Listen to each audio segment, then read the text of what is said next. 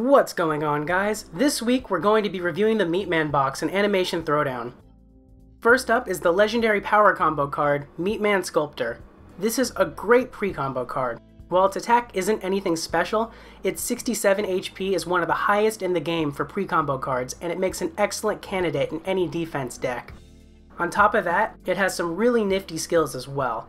The 10 Bodyguard is great to protect it and your other cards, and the 9 Hijack is also very useful to help you keep your opponent's cards from crazing out of control. The 5 Heal All is also a great skill as it isn't limited to any one particular show or trait. Running multiple quad fuses of this card can be an excellent heal wall for rumbles and challenges. Now let's take a look at the items. First up is the new Zap Brannigan Portrait card. This is a pretty awesome item. Its stats are fairly well balanced, but its HP isn't too low to run defensively if you need some more art items to balance out your deck. The 7 Motivate can go to any card, which is great, and the 10 Cheer is also really nice, though keep in mind that the Cheer can only go to fellow art cards. The 10 Gas is a nice touch too, but keep in mind you probably won't get too much use out of it during the current round of the Art BGE, as the bonus for the Bodyguard will block a good chunk of it. Next up is the new Ghost Boy card. We covered this one in last week's review video, but to recap, it's a fairly average card stat-wise, but I wouldn't recommend running it on defense normally, as its 44 HP is on the lower end. Though with the added Bodyguard buff from the Art BGE, you might be able to get away with it for now. It's got some very useful skills with its 5 Cripple All and its 13 Leech to help it try and keep itself up.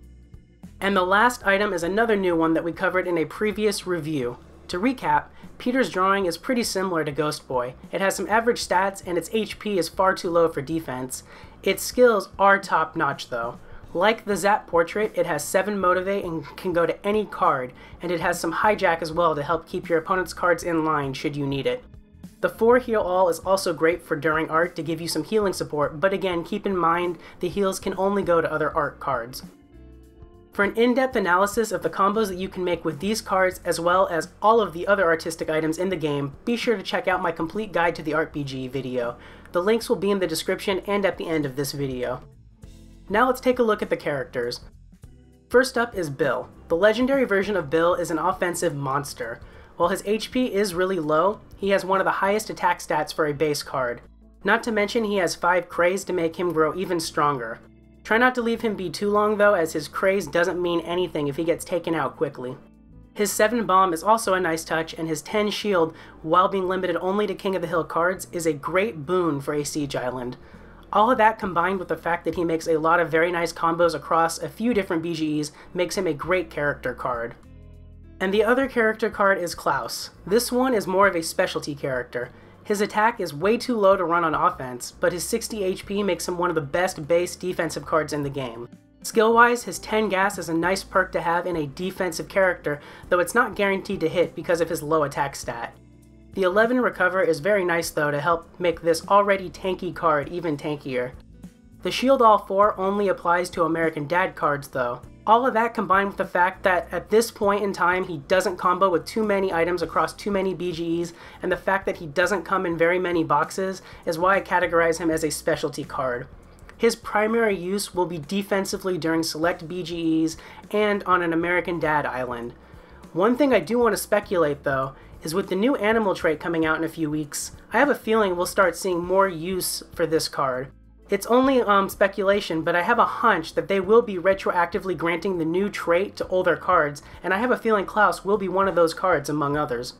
I also have a feeling that Brian is going to be either the next new legendary or mythic card, as he's another one that I think that they will be retroactively granting the animal trait to.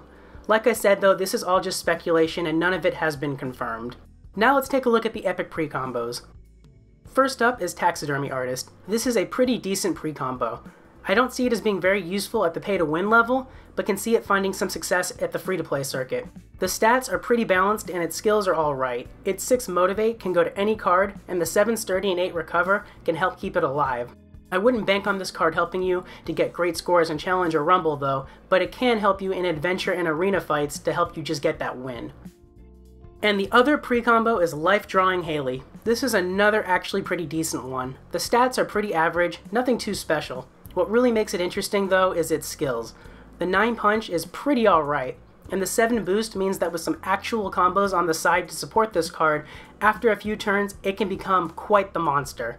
On top of that, it has 10 heal, which can go to any card. And it's that skill right there that piques my interest. Though its initial stats aren't anything special, a wall of these that's also paired up with other healing combos like Draw Me Tina, Art Student, Meatman Sculptor, and the like would give you a pretty good and effective heal wall for challenges and Rumble. So my final thoughts on this box is that all in all, it's a pretty great box. The legendary power combo is a great utility one that will be usable outside of the Art BGE as well.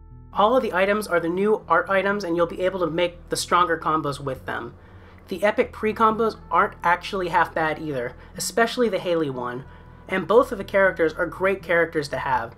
However, even given all of that, I'm still going to rate this box 4 out of 5 turds.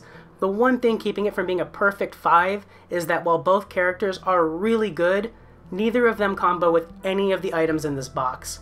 In fact, they both only combo with one art card, and that's the old Buzzsaw card, so it makes their usefulness for art extremely limited.